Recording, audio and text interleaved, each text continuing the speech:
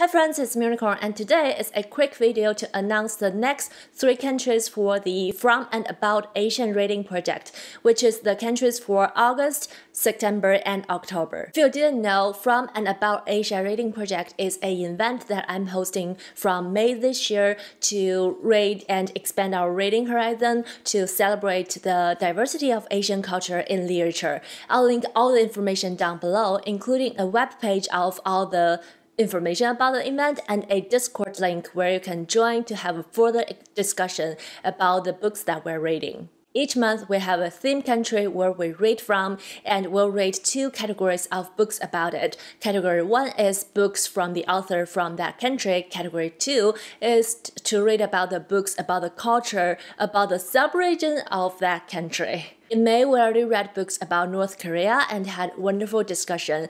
And this month, we're reading about Uzbekistan, and next month will be Jordan. So the announcement of these next 3 sets of countries are, in August, we're reading books about Bangladesh, and the sub-region is Southern Asia. In September, we'll be reading books about Myanmar, the sub-region is Southeastern Asia. And in October, we'll be reading books about Saudi Arabia, and the sub-region will be Western Asia again. And that is the announcement of the next 3 countries after Jordan. And like I said, in May, we had a wonderful discussion about North Korea and Eastern Asian cultures.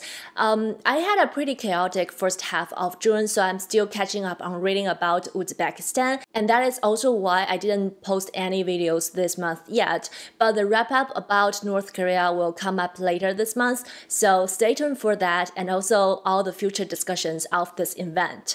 So remember to check out the webpage if you're interested and join the Discord server to have a discussion with us if you want to participate or if you just want to see what people say about those countries.